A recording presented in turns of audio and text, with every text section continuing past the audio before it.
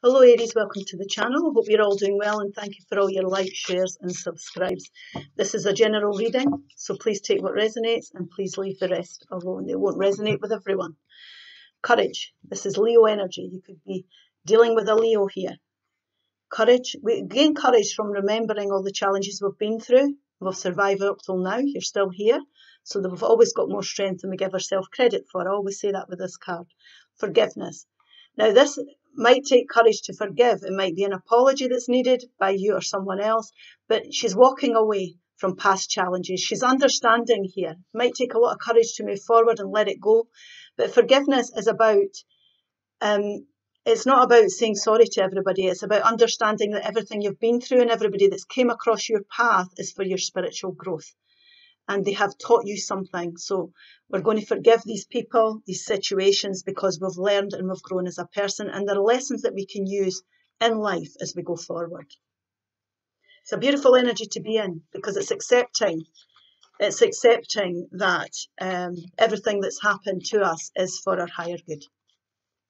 So Spirit, please show me clearly what this is about. The Lover's card. The Nine of Wands, and the Five of Swords. Now this could be about a relationship. This is the Lover's card. It could be about a relationship. It could have been very challenging here. You're learning loads, like we said. You might be forgiving somebody for the challenges they've put you through, and you're finding that compromise. Now there can be a feeling of loss. It can feel like a bittersweet victory because you feel as if you've lost your pride. It could feel like they've gave you a hard time here, and it's something you didn't deserve.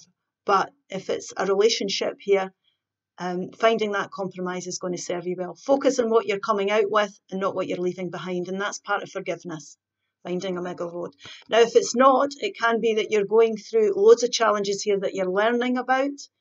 And Gemini energy, you could be dealing with a Gemini or somebody with Gemini in their chart here.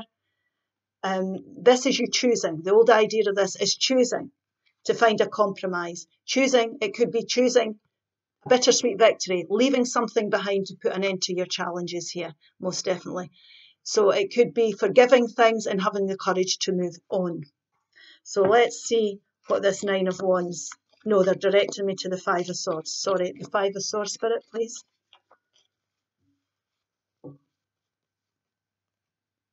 The High Priestess, the Page of Swords, and the Ten of Cups. Now, what we've got here is we've got enlightenment. You're starting to see the way forward. We're talking. It could be a form of communication. You're ready to talk. You're ready to find a compromise. You're ready to let things go, take the bittersweet victory because you're listening to your intuition here. Now, intuition is an enlightening card. If you listen to your gut feeling about things, sit in the quiet, what you're sensing and feeling, you will start to see clearly because swords are mental energies. You'll start to see the way forward and you can see her rising up there.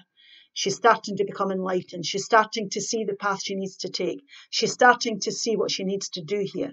Now, fives are change, so we need to move on, you see. We need to change this situation.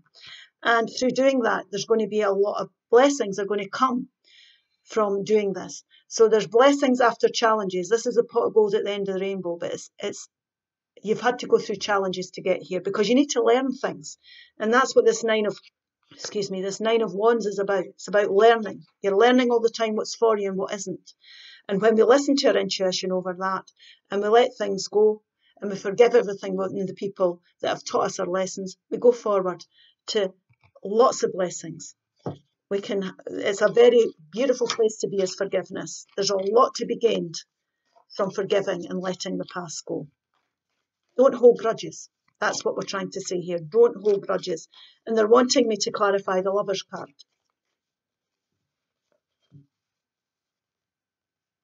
The Eight of Pentacles. The Two of Pentacles, yeah.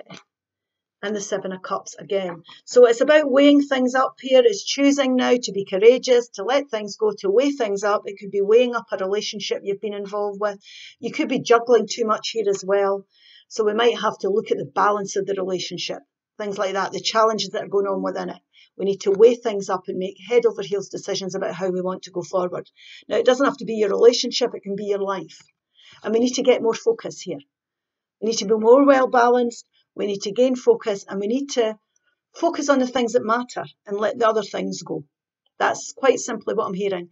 Focus on what matters to you. Don't waste time on past experiences. Focus on the present. Let the past go and you will gain the benefits. And there's lots of blessings ahead. Lots of blessings ahead from doing this. Okay.